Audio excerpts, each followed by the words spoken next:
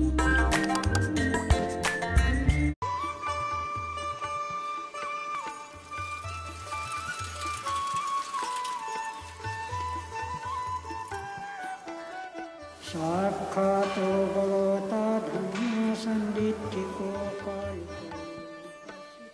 pilgrimage to Nepal often includes a trip to Lumbini, the birthplace of Buddha. On the plains about 5 kilometers from India, it is one of the world's sacred places.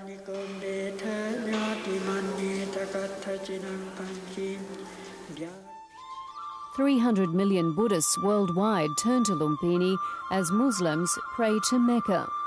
In 1895, a German archaeologist and a Nepalese general discovered a massive stone pillar built by the Indian Emperor Ashoka, describing his visit to pay homage to the birthplace of Buddha. Almost 100 years later, a Nepalese and Japanese archaeological team discovered the actual site by accident when they removed a tree from a crumbling temple ruin.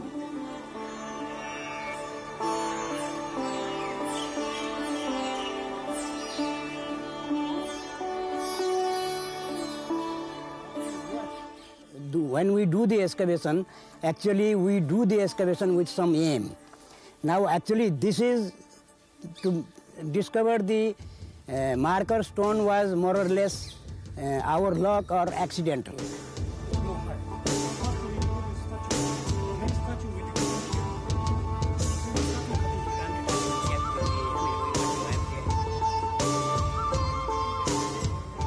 It's called destruction. Unless you conserve it properly or publish it properly, what you have done, what you have achievement is. Now we have finished the excavation part. Now the conservation can be done at any day. Throughout the grounds, you can wander through the temples built by Buddhist nations from around the world in dedication to this holy place. Work is still going on to build gardens and to excavate other sites. But nonetheless, time seems to stand still here.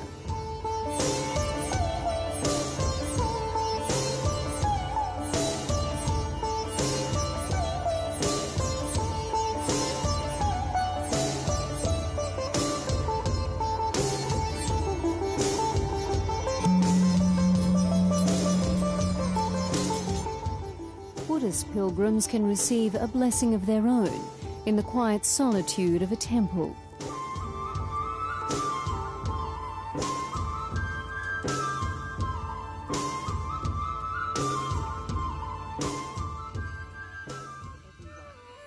Everybody are welcome to pay the respect. The Buddha, he is one of the extraordinary man and a human also.